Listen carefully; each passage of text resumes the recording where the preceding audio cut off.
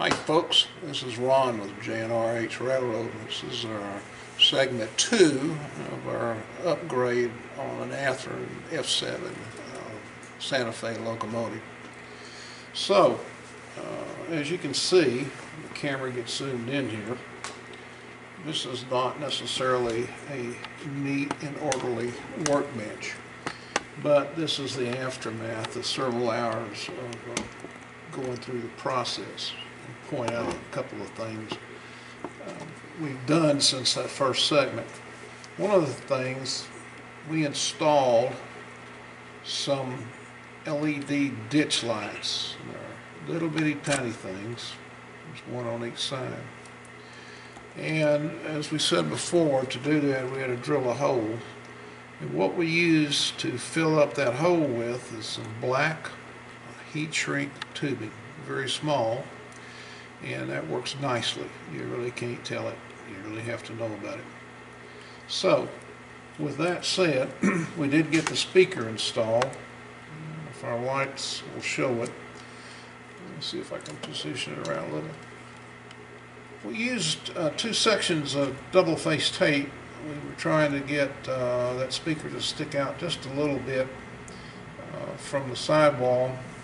And then the capacitor that comes with that speaker, we double-faced that also, so that's tied down.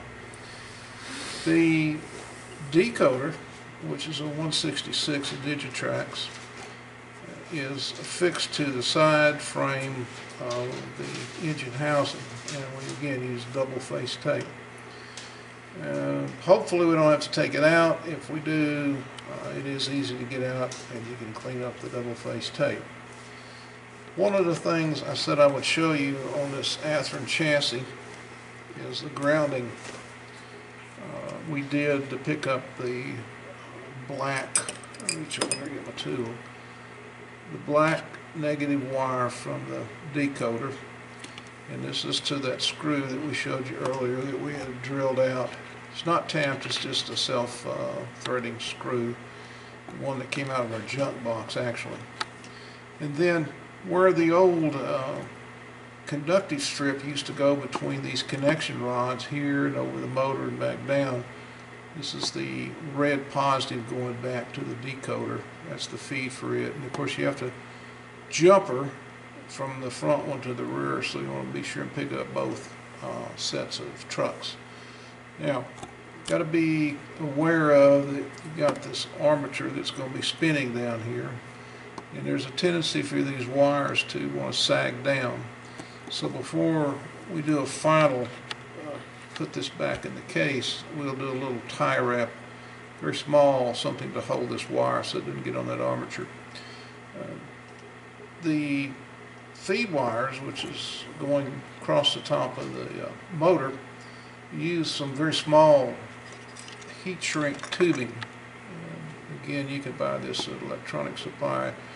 It's pretty small tubing, and again, you don't want to heat it up to crimp the wires. You want it to act as a slide, which is what we've got there. The method of connecting